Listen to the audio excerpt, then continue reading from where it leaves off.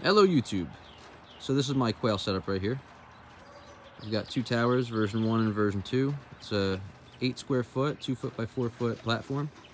And you could fit 3.5 quail per square, according to my Shire farm. Some people that keep them for profit do up to 6 birds a square foot. I don't like to do that though. Make sure you have your hen to rooster ratio correct. Usually I go 1 rooster for 4 to 5 hens. And my fertilization rates are great. I have a hatch rate about 65 to 70%. There's one of the boys crowing. But you can even do this in a small backyard setting, even in an apartment if you could deal with the manure, as long as you get rid of it enough. I'm actually gonna make this manure catch a little bit bigger on version 3.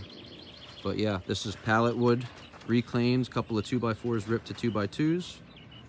And it's great for sustainability, meat and eggs.